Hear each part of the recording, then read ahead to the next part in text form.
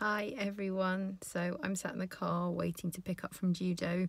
So I thought I'd do a quick vlog just to signal the start of my no social media for a weekend challenge. I've decided that I'm probably just going to do it for me rather than the whole family. Part of the reason is for that we've got a really long drive tomorrow on Sunday, and I don't think I can bring myself to not have the iPads in the car. I've done it before, it's fine, but it revolves a lot of energy and creativity for me, and it's been a hell of a week, so I'm not sure I've got it. But anyway, I'm going to try and limit as much as possible.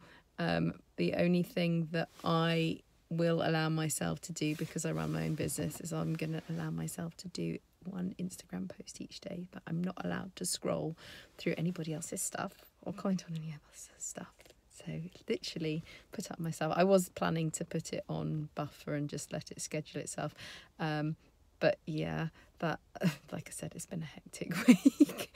Anyway, so I'm going to give that a go. Luckily, we've got a wedding on this weekend, so actually that will probably make it easier because I'm going to be so busy doing other things anyway.